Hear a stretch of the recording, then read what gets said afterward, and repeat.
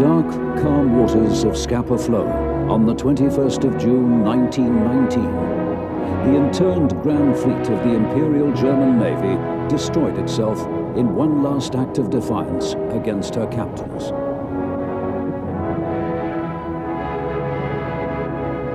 Yet, only 20 years later, the naval power of the Third Reich would challenge Britain's long-established supremacy of the oceans. On the eve of World War II, the young Kriegsmarine prepared to join battle with the unforgotten adversary, the Royal Navy. For over a decade, the German Navy had been rebuilding in secret.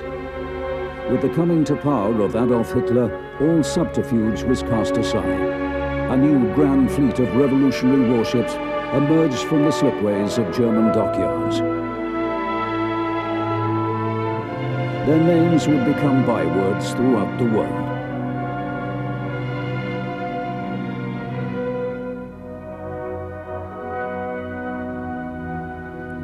The new Kriegsmarine could present initially an impressive-seeming order of battle. Its officers were of high quality. Many had served in the old Imperial Navy and were heirs to a tradition of independence which frowned upon the excesses of Nazi fanaticism.